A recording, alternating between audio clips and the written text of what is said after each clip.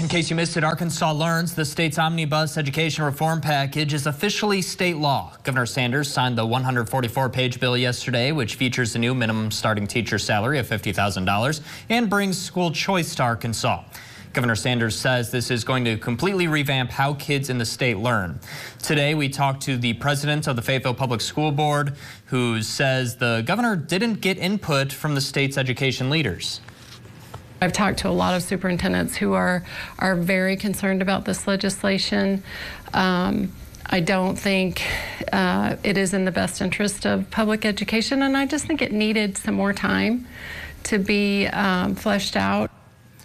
We've been covering the LEARNS bill extensively since it was first introduced. You can read more about why people are divided on the issue on our websites, knwa.com.